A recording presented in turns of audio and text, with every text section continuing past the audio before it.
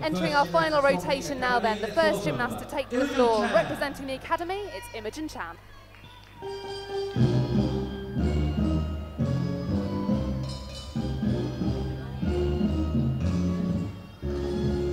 Imogen's had a good competition so far.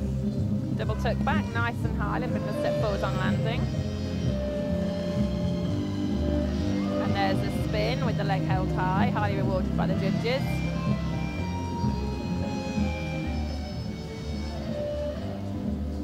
One and a half twist through to crunch front. It's quite a popular series today. We've seen it several times over. Allows the girls to combine their two somersaults.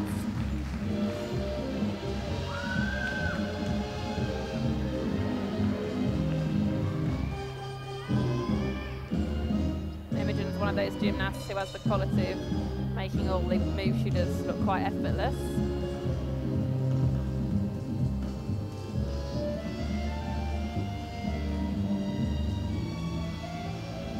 Handspring full twisting straight front somersault.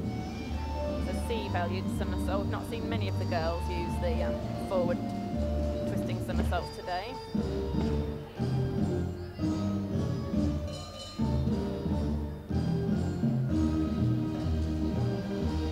Here we see her into her final tumble path. 2.5 twists, difficult tumble to finish with, controlled it well.